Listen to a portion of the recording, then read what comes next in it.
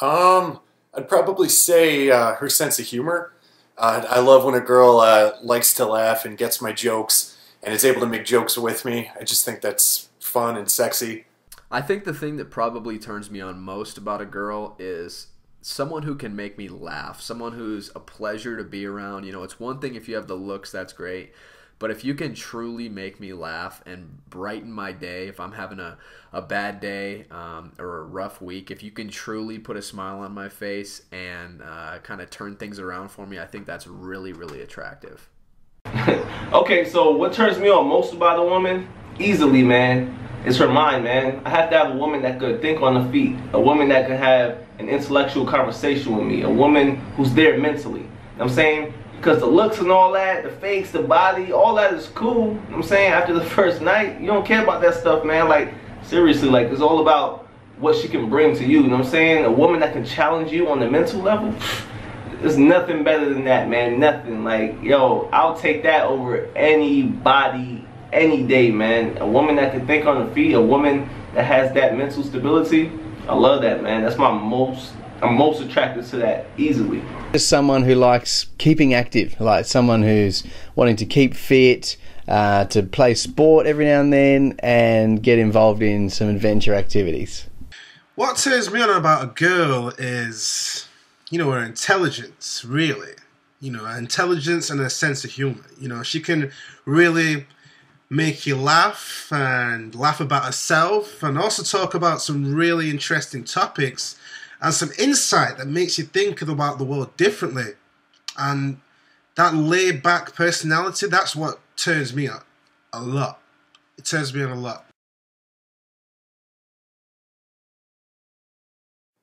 I would probably say we love to be with you, but we do value our own space too. So just like you girls, we need a little bit of alone time, and that makes being together that much better. I'm gonna keep it 100 with you. We easily please, and we get bored easy, alright? So, I mean, all we ask for is sex, some food, and some time. You know what I'm saying? Like, for real, like, if we got that, some sex, some food, some time, like, we not going nowhere, man, for real. It's like, seriously, man, like we men, we got a lot of hormones driving, you know what I'm saying? And, yo, and that's pretty much the basis of what we need. We don't really need much more than that. We don't need you to buy us stuff. We don't need you to support us and stuff like that, like financially. We do need you to support our goals and stuff like that. But yo, seriously, like, when it comes down to it, your dude's gonna stick around. You give him good sex and you feed him. You know what I'm saying? And I'm not saying be a slave to him or nothing like that, but you know what I'm saying? Feed your man, have sex with your man, spend a little time, and yo, dude's not going anywhere. I promise you that. Well, me personally, I mean, you really need to know, we don't mind a lady who's going to take charge in all situations. We really love when a woman is driven. Ultimately, we love when a woman's driven, who's really looking to go places.